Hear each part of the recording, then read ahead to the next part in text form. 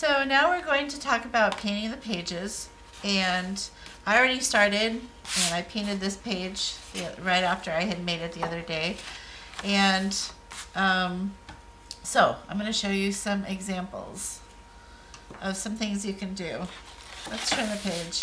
As you can see, I got some paint on this page when I had painted this one, and I don't worry about that. I don't worry. That'll blend in and I'll probably cover it up, and even if it stays there, it's fine.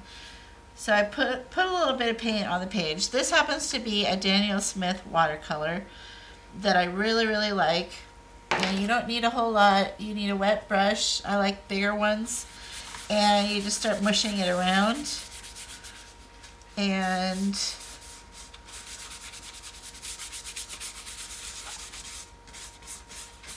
that's how it's done.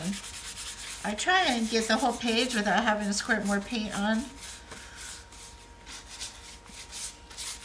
So that page is done.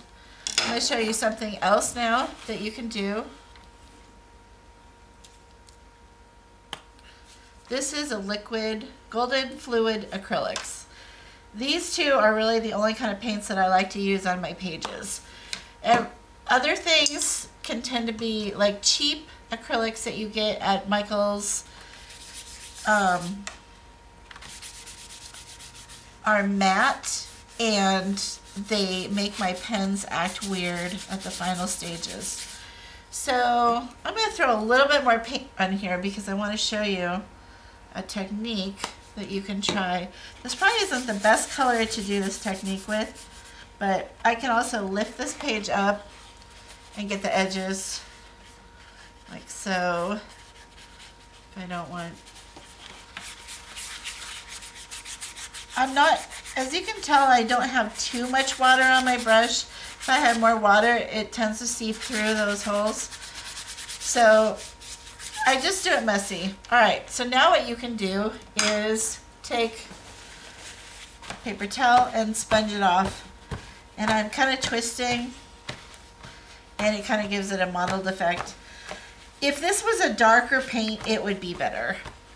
But, and you could see it better. But there's that option, and that option is great because it takes the water back off the page so that you can flip it and keep painting. And at this point, actually these two pages are pretty dry, and I just painted them. So I'm going to flip. I'm going to show you a couple of other paints that are okay to paint with.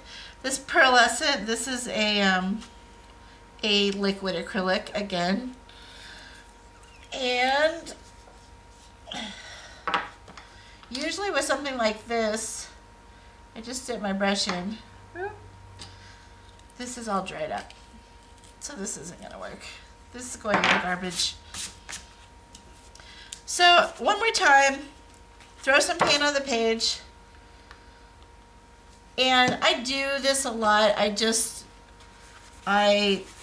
paint a whole entire spread one color because it will make all the pages cohesive that are all the facing pages.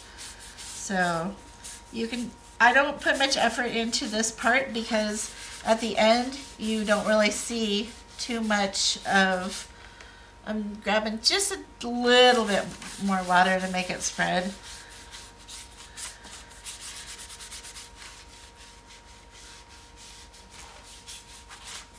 So anyways, you want to do some pages, let them dry for maybe 10 minutes, flip to the next page, paint some more. You can paint your entire journal in one sitting, or I usually just paint maybe 6 or 8 pages at a time and be done with it.